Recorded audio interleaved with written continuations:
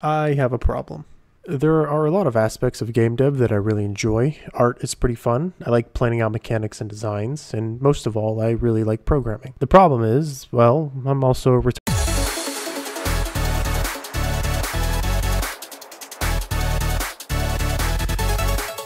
Before we jump into the inventory stuff, if you're new here, I'm making a survival tower defense game where you gather resources to craft your towers and protect your base from enemies that attack at night. The game is written in Zig with the help of a graphics library called Raylib. If that sounds interesting to you, subscribe to the channel to keep up to date on the process of the game. Right now I'm working towards an alpha build of the game that will be released for free, so if you're interested in playtesting, stay tuned for that. So you see, an inventory should be relatively simple to implement. You take item from here, you put item here. However, things get more complicated when you try to over-engineer things from the start. There are a lot of things you can try to foresee when you start structuring new code. You can think of one data structure that might be better than another. You can have an idea of how things will work together in your existing code base, but trying to optimize your code before you implement anything is usually a recipe for disaster. That's what happened to me these last 2 weeks trying to build out this inventory system. So let's dig into this mess of an inventory system I've made, and hopefully you can avoid some of the problems I've had. I'm not gonna lie, I thought making the inventory would be much easier than it actually was, mostly because I overcomplicated it for myself. The most intuitive approach to creating an inventory to me seemed to be just using a fixed array. But then I thought, maybe I'll let the player upgrade their inventory at some point in progression. So I had to come up with another solution.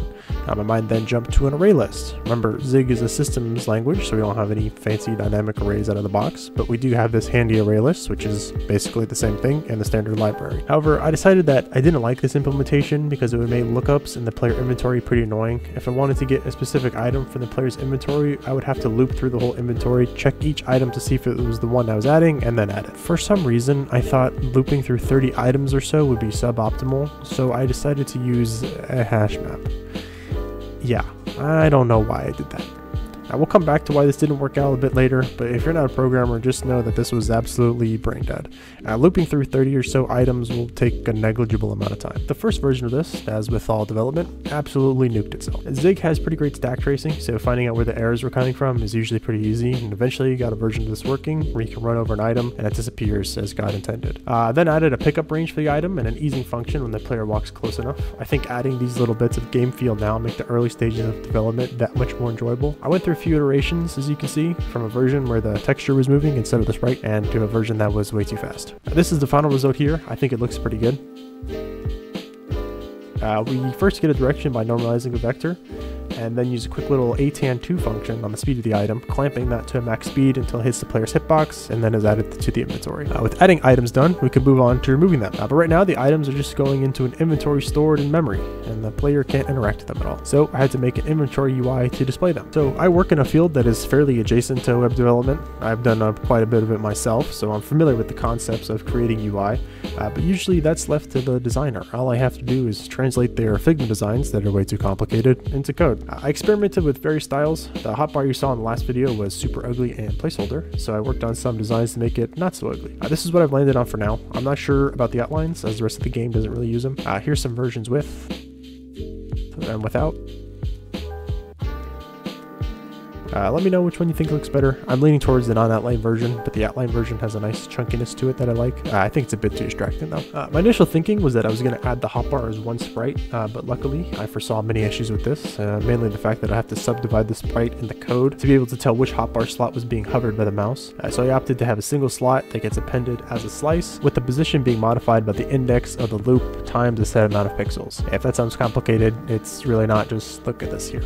The indexes of the hotbar match up to the inventory slot, so hotbar slot 1 has items in inventory slot 1, and so on. As you can see, the slots are highlighted when your mouse hovers over them. This is done by just swapping out the texture being drawn when the mouse is over the slot. Here's the struct that I'm using for that if you're interested.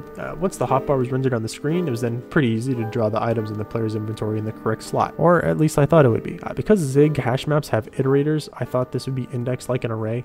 They are not, or at least not how I was doing it. When I tried to draw the first item in the first slot using the same index, or what should have been the same index, it was actually drawn at slot 5, and then the next one at slot 9. I never really dug into why this was happening, because at this point I realized I should probably just be using an array. So I swapped out the data structure to a fixed array, and I basically made the decision that I don't really care about having inventory size upgrades. It took a bit of finagling, but eventually I managed to draw instead of the item with this hideous piece of code here. It was at this moment that I realized I also had to go back and refactor the code that I used for my items.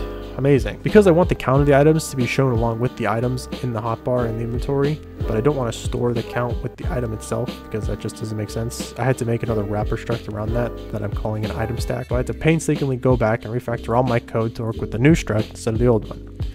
But once that was done, you get item counts being displayed in the inventory, and I think it looks good. So now 4 or 5 days have passed at this point. I'm really sick of writing this inventory system, but I know I have to finish it so I can get onto the more fun gameplay stuff.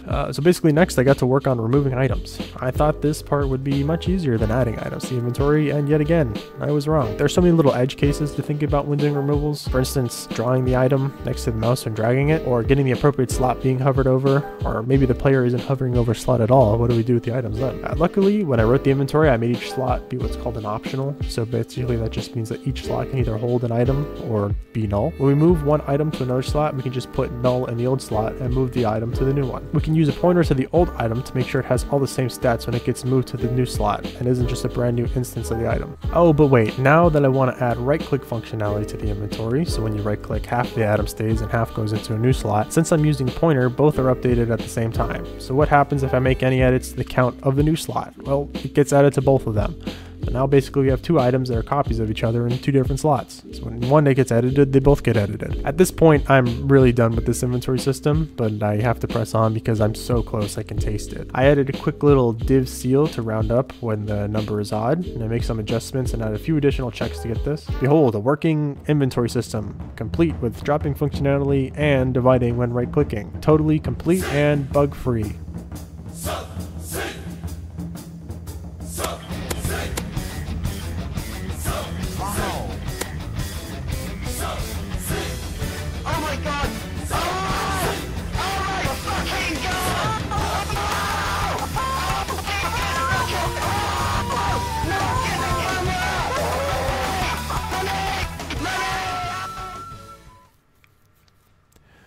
Wait a minute. There's only 4 logs spawned. Anyways, if you enjoyed the video, make sure to leave a like and subscribe. Next thing I want to tackle is the crafting system. Part of that will include some terrain and biome work, so the next video should have a bit more to look at other than code. Thanks for watching. I'll see you in the next one.